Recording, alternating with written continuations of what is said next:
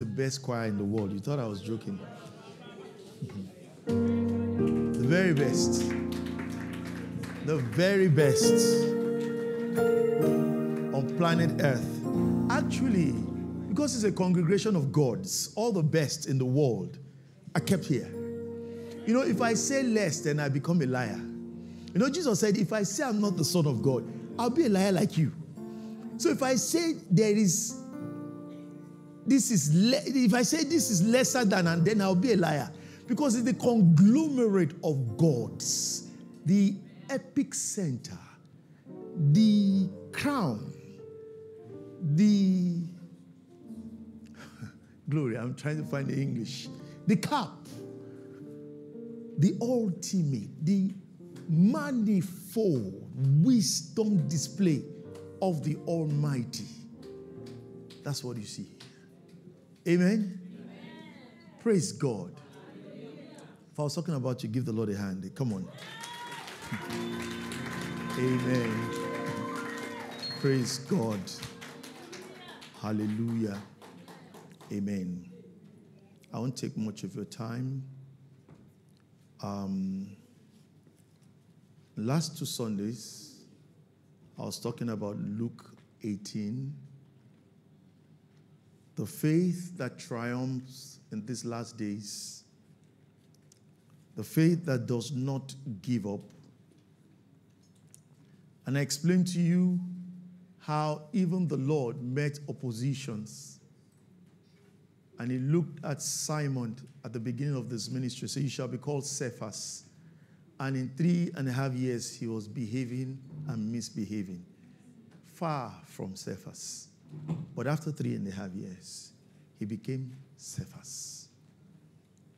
How the Lord told a gathering demoniac and said, I command you to come out of this man. And the demon replied, Jesus, I command you in the name of your own Father, don't disturb my life. And we saw that the Luke 18 believer is the believer that does not give up, no matter what. He says, men ought always to pray and not to faint. And we said in that Luke 18, when that woman went to the unjust judge, he denied her access of what she was asking initially, but confessed secretly that her coming is troubling his life. So sometimes you give Satan a command and he can even respond, who is that idiot? But that first command has unsettled him, but you don't know. And the judge comes out to attend to the woman. I said, woman, I told you I don't want to see you in these premises anymore. Get out of here. But he said, by her continual coming, she what? Troubleth me. So each statement of faith you make is making impact in the spirit, but you can't see it. And it appears that it's getting worse. But the Lord said, don't faint. Keep at it because it's working. And we said in Mark 11, when Jesus caused the fig tree, by the next day it had dried up. Peter said, oh, look, the tree you caused is dry. Jesus was trying to tell him, from the moment I cursed it, you just didn't see it. Water was sapping underground out of it. Whew. But you didn't see it, and it looked like it didn't work or it wasn't working. But from the moment I said, let no man eat fruit of thee again, it started working. So many times you said, it looks like it's not working because you can't see certain things happening. But the Lord is saying, every statement is working. Now, even the gathering demoniac that replied Jesus, he said, don't torment me. That first statement was a torment. Though he did not leave, Jesus said, get out. He replied, I command you in the name of your Father, don't torment me. He is tormented. That means that statement has not left him the way he was anymore. Either way, he's no more comfortable in that body. But he has not left. And we give up. Sin, he has not left. But he's in torment already. And the Lord said, keep at it. Don't give up. Then we said, shall not God answer to his own elect, which cry, how? Day and night. So even with God, it's not once too. It's not once. Which cried, I guess I need to read it. Luke 18. For those especially who were not here before, Luke 18, I read from verse 1 to 8. He spake a parable unto them to this end, that men ought always to pray and not to faint, saying, there was in a city a judge which feared not God, neither regarded man. There was a widow in that city. She came to him, saying, avenge me of mine adversary. And he would not for a while. But afterwards he said within himself, though I fear not God, nor regard man, yet because this widow troubleth me. So he's troubled already. He's in trouble.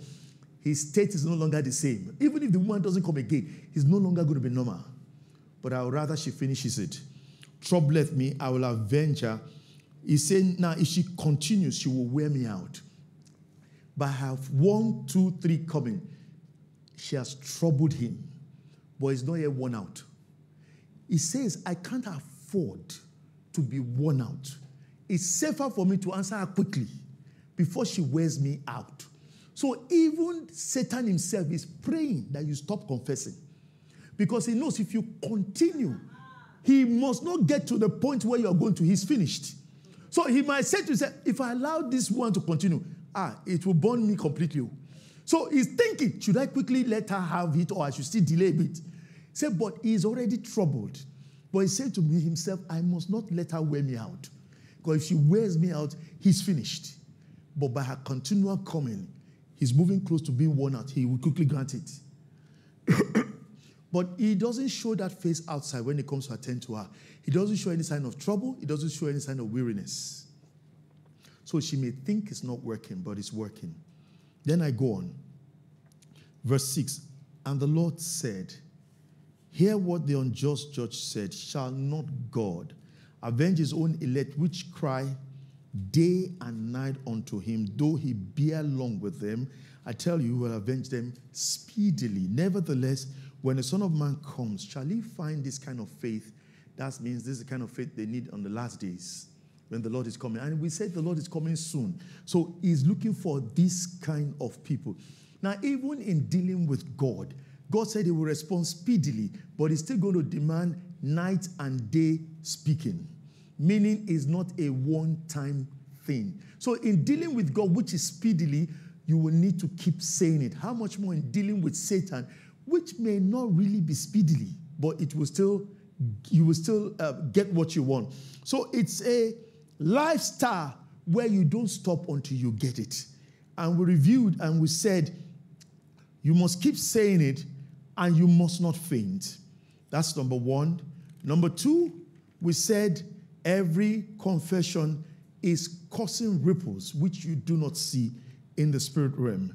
Number three, God too demands you keep saying it into his ears, which means it's not more than one. And then he says, number four, the result will be speedy, though you think it's delayed. Now, I want to quickly, because somebody may ask me, well, I've been saying it. I've not seen any result yet, and I don't mind to keep saying it.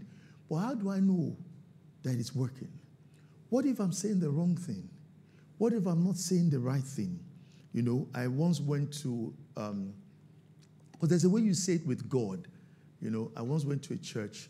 It was a Mother's Day, and they were praying. They were praying for the mothers. Say, let us pray that God will help our mothers not to raise bad children, so that their children will not be wayward. So when it was time for me to minister, I said, can I correct you? I said, that's the wrong way to go to God. I said, God, don't let my mother be wayward. No, that's not a prayer. He doesn't even attend to such. I said, make my mother a virtuous, proud, wonderful, blessed woman. Don't say, don't make her wayward. Don't talk like that with God. He doesn't attend to such language. You say, rather, tell him what you want your mother to be, to raise godly, God-fearing, mighty princes, men who will shake heaven and earth for the kingdom. Oh, God, make my mother a woman like Mary who will be blessed from generation to generation, having raised generals who will serve you and walk with you today. I said, that's a better way to talk to God. I said, oh, we see it. Sorry, thank you. I said, okay. So how do I know? I'm speaking right into his ears. What are the parameters for me to measure that I'm on course, though I'm not seeing the result, yet I am on course? Number one, you must have peace. Did you hear me? You must have peace with God. Romans 5:1-2. In fact, let me even first start with the scripture itself. How do you know? You know, in Isaiah 53, I told you, they asked a question, and they gave you the answer. You know, the Bible always has what they call cruncher. It will ask you a question, then it will give you the answer before asking you the question. So in Isaiah 53, it says, who has believed our report? To whom is the arm of the Lord revealed? Of course, the answer is, the arm of the Lord is revealed. To who has believed your report, Abby?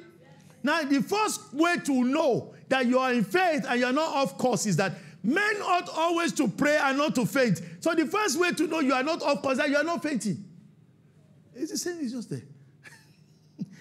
Honestly, if God does exam objective, even a door person will pass. Not door, sorry. I don't use door. It's basics, because men ought always to pray and not to faint. How do you know you are in faith when you are not fainting? Abi? Abi? Oton? Who has believed our report? To whom is God's hand being shown?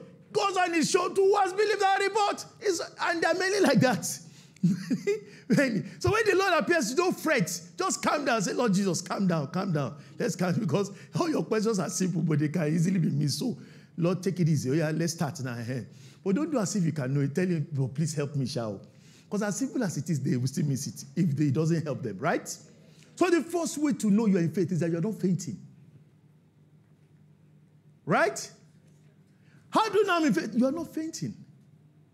Right? Good. So number 2, peace. Good. Romans chapter 5, verse 1-2. Therefore, having been justified by faith, we have peace with God. Peace with God. You know, there's peace from God. 2 Corinthians 1:2 is a salutation. All Christians have peace from God. All those who are walking according to this rule, who don't give up and keep saying it, have peace with God. All those who are establishing God's kingdom on the earth by faith have peace of God. There's a peace of God. When they say this English now, peace with God means you and I are at peace. Abi, we are good. So you are good with God. There's no issue. There's no quarrel. Right? Good. That's if you are in order. If you are confessing right, Psalm 19 will apply. The meditations of your heart, the words of your mouth are acceptable. So you are at peace with God. Peace from God. That's why it's all salutation. Every Christian has peace from God. Meaning, we're not fighting you. We're no more quarreling. No, I'm now your dad. But the prodigal son was quarreling with the dad. I mean, was the dad quarreling with him? No. That's why they didn't say peace from you to God. No. Because you may be quarreling with God. God is not quarreling with any man. It's men quarreling with God. Right? I'll help you say, Pastor, leave that one, Joe. Leave that. Where was God? Where was God? I knew she was quarreling with God. Where was God? Well, we're not disputing God there, but leave that one. Leave that one. Anyway, let him do as he likes. I knew she was angry with God. And I knew God will visit to try and he's going to pacify. Because he pacified the elder brother. They went to meet the brother. The brother was outside. He didn't enter. And the father went out. He didn't wait for him inside. He went out. Said, I hear you're not coming in. But what's the problem? Said, this your useless boy. He said he was lost. He's found. That wasted with prostitutes. He was lost. And now he was dead. He's alive. He didn't call him useless. You know, and that's God. So it's peace from God. Because it's not quarreling with you. Even if you're in sin, it's not quarreling with you. Right? Even if you're living, it's not quarreling. It's you quarreling with God. God, I served you. How did they promote self and I was not one of them? I know what I did. Now I know what those people are doing. God is not fair. You're already accusing him too. And the Bible says he's not favorable or partial to anyone. People accuse God. They accuse him. You saw Adam to the woman you gave me. There are ways I can accuse you. Why did you put this book here? How did this book get here? What have I done? I shifted the fault to you. Have you? But this water shouldn't be there. Why is the water here? What have I done? I've absorbed myself. So even Adam too had issues with God. But God had to say, peace from God to all believers. Peace with God.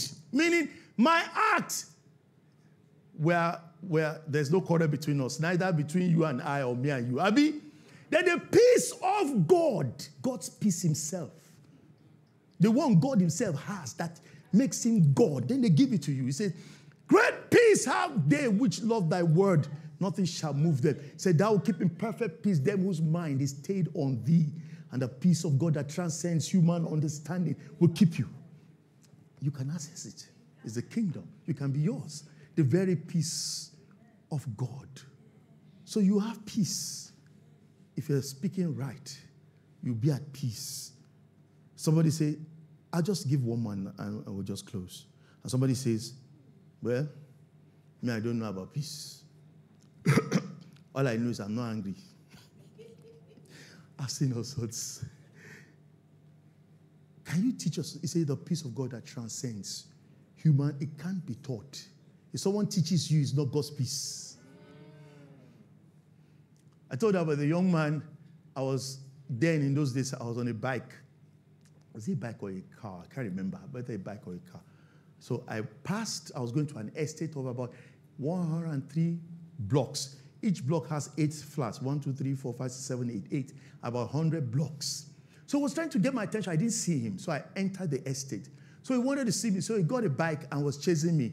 But by the time he got the bike and got to the estate, I'd entered the flat where I was. So he didn't know where I was. He said, okay. Isaiah 55 says, you shall be led forth with peace. He said, all right. As he moves, he feels peace. As he crosses the bar, he stops peace. Then he moves back. He said he goes right, he doesn't feel peace, feels disturbed. He goes left, he feels peace till he traced the flat where I was. That's out of about 800 flats. He traced where I was in about less than 20 minutes. Following peace. That's how people can navigate life successfully. Just following peace. So you have peace. In fact, that prayer, 2 Thessalonians 3, is it 3 or so? It says the God of peace will grant you peace always, by all means, in the name of Jesus.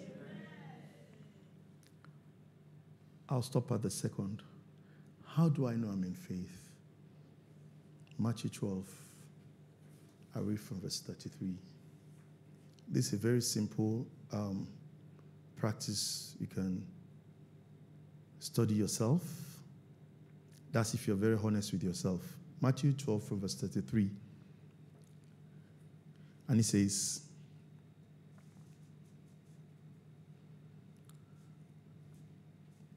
either make the tree good or its fruit good, or make the tree corrupt and its fruit corrupt. For the tree is known by its fruit.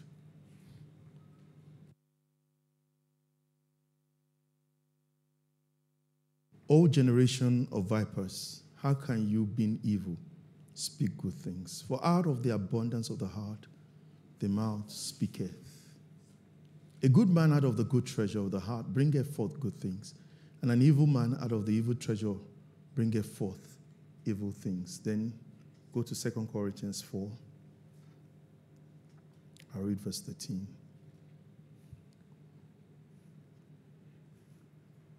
We having the same spirit of faith, according as it is written, I believed, therefore have I spoken. We also believe and therefore speak. So, if you're in faith, it will spill naturally from your inside. You won't try to say it. So what it means is that if I'm believing God, for example, for a car, and I've spoken, And I said, God, I believe God for a car. And I'm spoken into God's ears what I like, but I'm yet to have it. I'm going to work. It's raining. I'm by the side of the road, and a car passes and splashes mud on me. A lot of people are terrible. Oh, Dad, look at this. Look at the road. You're not in faith. Splashes on you is my worry. It's just a little more. You are in faith. It will spill. Because an abundance is a spirit of faith. That spirit speaks. Whether you speak or not, that spirit will speak. So because it's speaking, you are not trying to say it. It's coming out naturally. I remember one time, I don't know whether this guy charmed all of us. I don't know what happened. There's that Mwewa guy charmed us, used jazz on us. Myself, Francis, all of us. There's this LT boss when he passes, say, Ogo is coming. Then when the car passes, say, we were Ogo in here. That's Ogo. He got to a stage. I said, am I okay? What has this guy used on me? I bind whatever he's used. In the name of Jesus. We said it till Ogo came. Ogo came. He got to a stage. Every LT, we call it Muiwas Ogo. Say, Muiwa, that's your Ogo. It's Ogo. I got to a stage. I've never seen Ogo. I knew Ogo. I knew how to use this. I knew what this. I know how the inside. I've never seen this. I know how they put a kid inside. Kayode. It was natural when you're with him and the boss. You're talking, Abraham. Hey, I'll go. We're talking Abraham. He's in faith. He's in what? Faith. If we try to get it out of you, you are not in faith. You are fainted. Did you hear me? Yes, sir. Though his own was jazz. But I've jazzed all of us with faith. I don't know how he did it. Even people who don't see him. Yesterday I saw a God. I said, he was wrong with all of us. Still talking. And I guess that's what God used with Abraham. Because if they gave him a word that wasn't his name, everybody wouldn't get involved. I get they sped it up for him. Because when he said, my name is no more Abraham, exalted father, I'm Abraham, father of many nations. So everywhere, neighbor, hey, father of many nations, even people are angry with him. Where's the father of many? Where's this man, this old father of many nations? In that anger, they're still prophesying. Then they're coming to quarrel because his servant injured one of their rams. I'm waiting for this Abraham, this father of many nations. God said, keep saying it, don't worry. Which is what he did to all of us. You get it? Keep saying it, keep saying it, keep saying it till 3 months. You have everybody saying it by faith. Because in anger, they are saying it. That means there's faith there. Right? When they're not angry, they're saying it. There's faith there. It's spilling. Hey, living father is one father of like the Yema. Call him father, which one concern you? Let him be father of a star and Jupiter and Pluto. They were added to his many nations unconsciously without knowing. And he's the father up to Pluto, Mars, and everywhere. So it must spill. By the time it starts spilling, you're on course. You are in faith. By the time you are trying to say it, that car, we are believing God for car. No, you are not in faith. Right? By the time they are reminding you, you said God, yes, God, God will do it in Jesus' name. I've confessed, yes, you're not in faith. They are helping you to remember. They're not supposed to help you to remember. It's supposed to form a treasure in your heart that should be spilling out. Which the Bible says, out of that good treasure, it would come. Nothing can stop it. Nothing created can stop it when it gets to that stage because you are in faith. So how do I know I'm in faith? It will naturally spill from your mouth.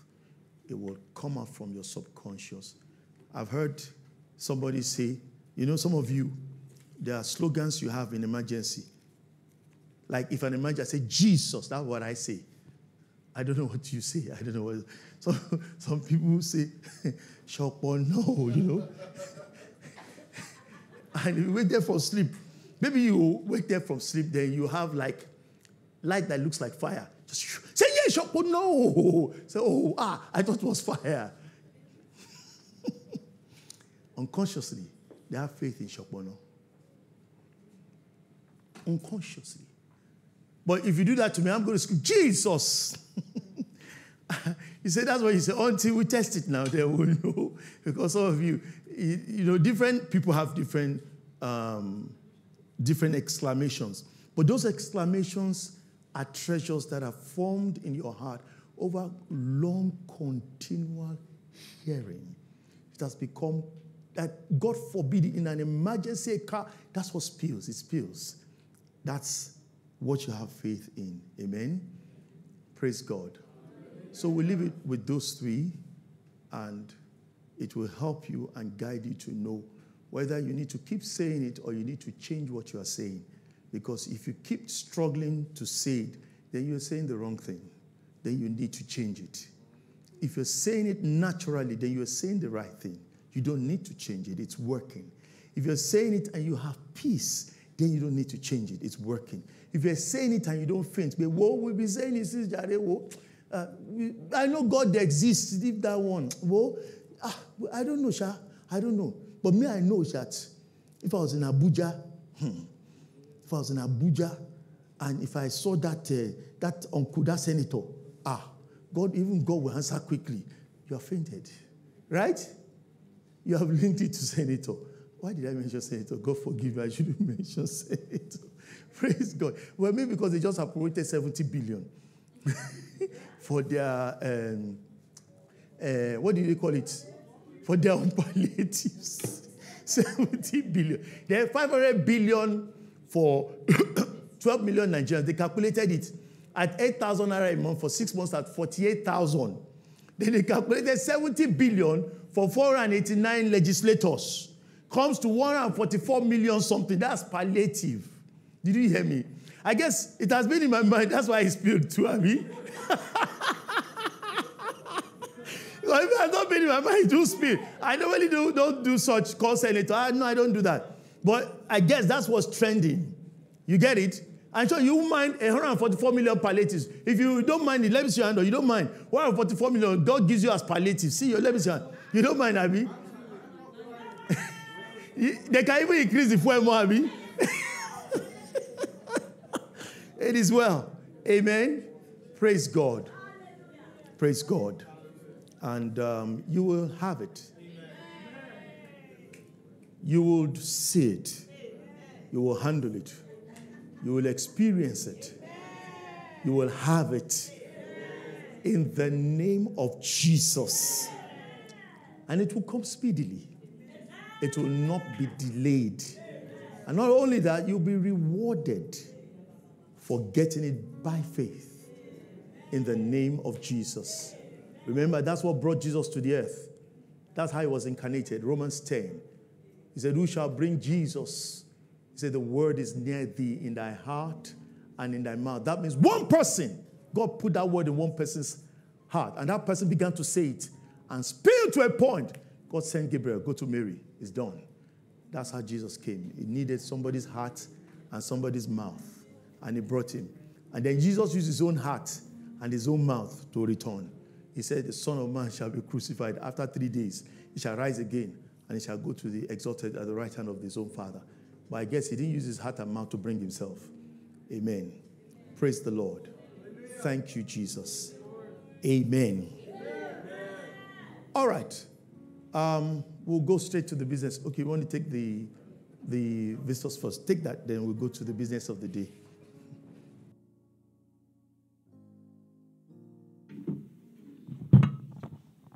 Praise the Lord.